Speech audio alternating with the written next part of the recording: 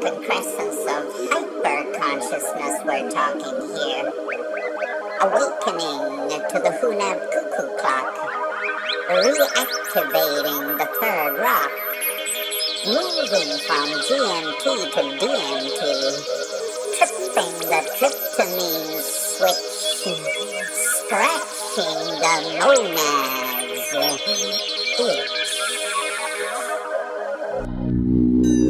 Greetings, fellow biological or illogical event horizons. Namaste, frontline of DNA. Inlocation fresh fish to you. Greetings, rainbow tribe, bird tribe, diatribe, weed-smoking starseeders, politicians, rappers, and oil riggers. Greetings, extra testicles, ultra celestials, elementals, interdimensionals, archangels, heathens, shit-faced shapeshifters, ayahuasca brewing astrophysicists. J-ho and yo, time travelers and avatars, high and low. Aloha, Elohim and her. Greetings, Lemurians, Atlanteans, Melchizedekians, Syrians, Pleiadians, and Arcturians, Andromedans.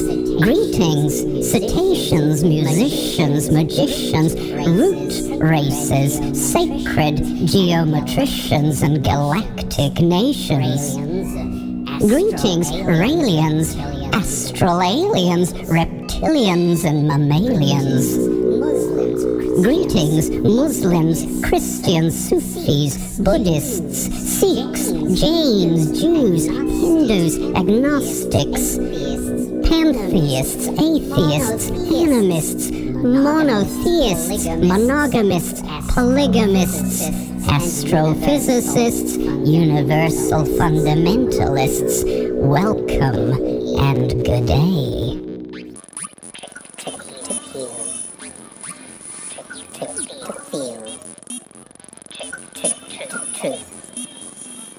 Trick or treat.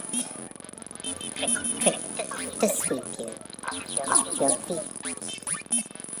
But beware, you could die of amazement.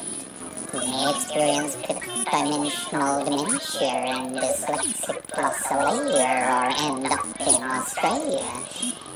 Maybe tickled pink by angels or abducted by extra testicles from inner space. But don't be alarmed, this is absolutely normal during a pole shift ascension process. Breathe, drink more water, and let go.